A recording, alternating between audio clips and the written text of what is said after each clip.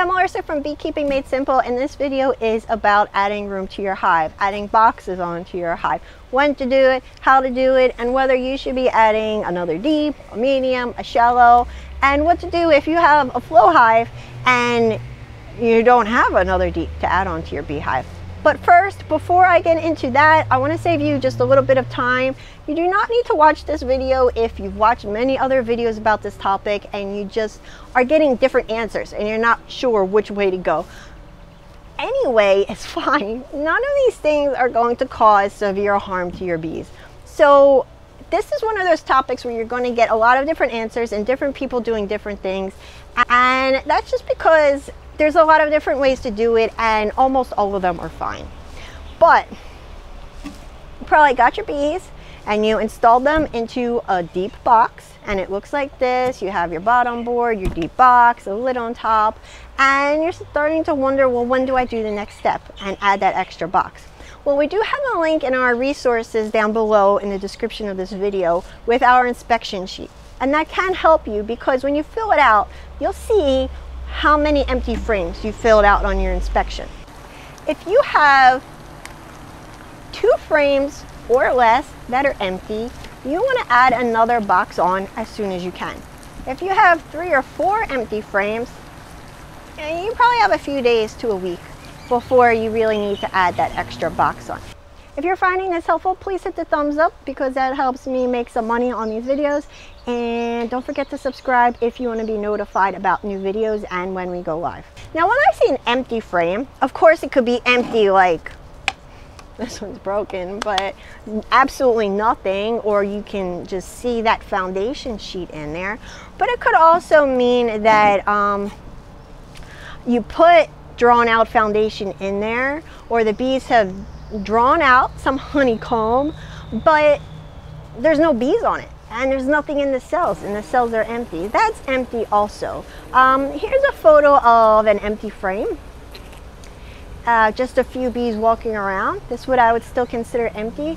And now here's a photo of a full frame of bees. So when you have just 1 or 2 empty frames, or no empty frames, you're going to want to add another box on. Now, how you do that is you're going to take off the lid, you're going to take your empty box, you're going to fill it up with empty frames, and you're going to put it on top. If your box holds 8 frames, you want to put 8 frames in. If the box holds 10 frames, you want to put 10 frames in. Later on, once the bees have filled up the frames with comb, they don't necessarily have to put something inside the honeycomb, but at least that there is comb drawn out. You can take one of those frames out. Maybe you just have a couple empty frames in there still. You could take one of them out and have 9 frames in your 10 frame box. Space out the frames a little bit more so that it's easier to pry them out and get them out, because it can be hard to get your frames out when you have 10 frames in a 10 frame box. But while the frames are still empty and the box is totally new, put 10 frames in your 10 frame box. This will prevent the bees from building honeycomb in funny shapes and crossing it over from one frame to the other. Something you really don't want to have to deal with and cut out. Now, one of the times when you really don't want to give the bees too much space, because really you could add 2 empty boxes onto the beehive if you really wanted to for some reason. But if your hive is still really small and they have 4 frames of brood or less, it's getting below 55 degrees Fahrenheit at nighttime, you don't want to be adding extra boxes onto the hive prematurely, because once it's like 50 degrees and lower, they're still like getting into a little bit of a cluster and keeping warm, and you don't want to have to give them too much work to keep that brood warm inside this big hive.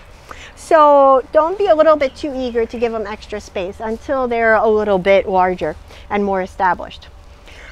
One tip you do not have to do, but if you want to, you can take some frames from the brood box your bees are in, the first one, and put some in your empty box, and take some of your empty frames in the box you're adding and put them in your first box with your bees.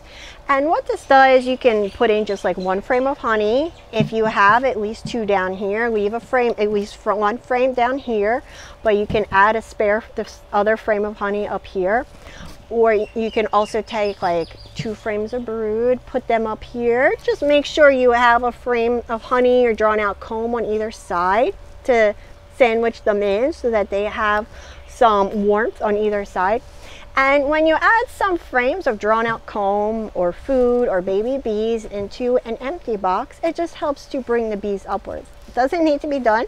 The bees will come up and fill up this space when they need it, when this space is running out and they're bringing in lots of food and the queen is laying. But it can help to encourage them to build upwards a little bit faster.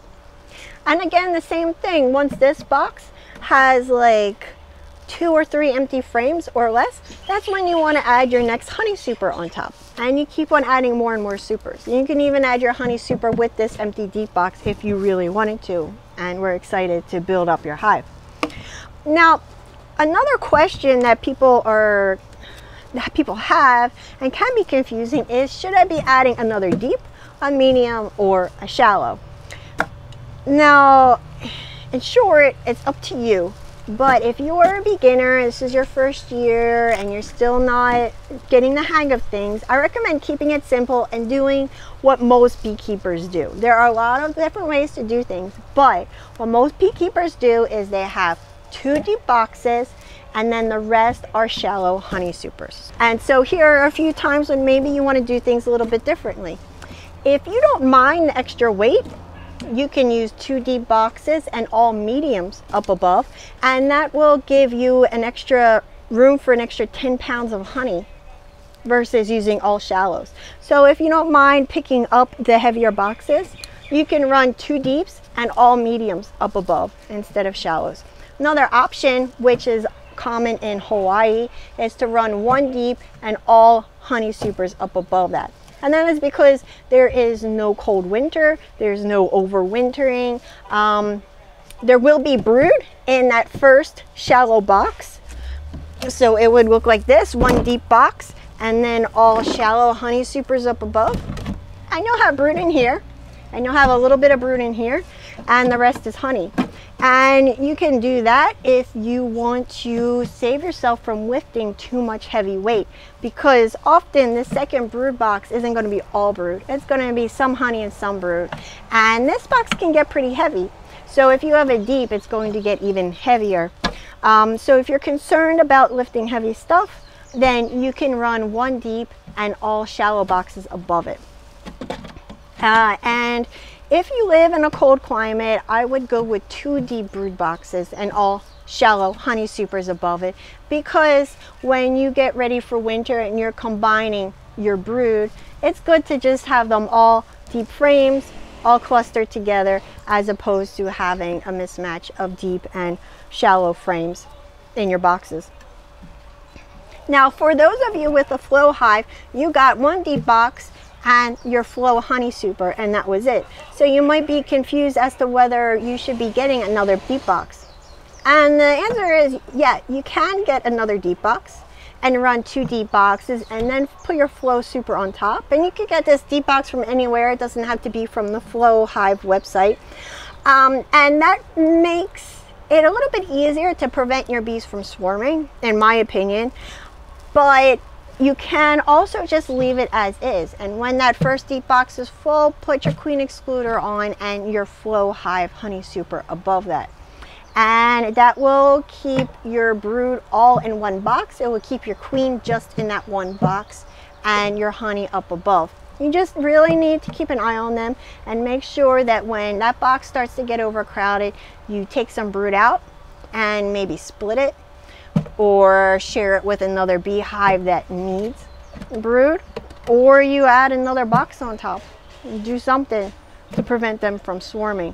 That's the end of this video. Thanks for watching. Don't forget to check out our online beekeeping class at Beekeeping Made Simple. Use promo code YouTube35 for 35% off. And we have the free resources with the inspection guide, the getting started guide, the identification guide, and we also have a video that talks all about the boxes of a beehive to help you understand what's best for you, mediums, shallows, and deeps.